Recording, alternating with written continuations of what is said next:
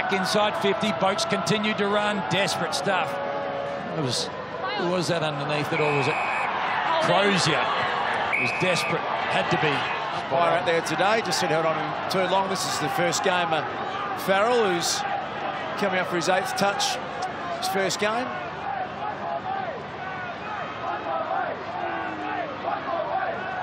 Kane Farrell lines it up. It's good. It's sensational. It's his first goal in the big time.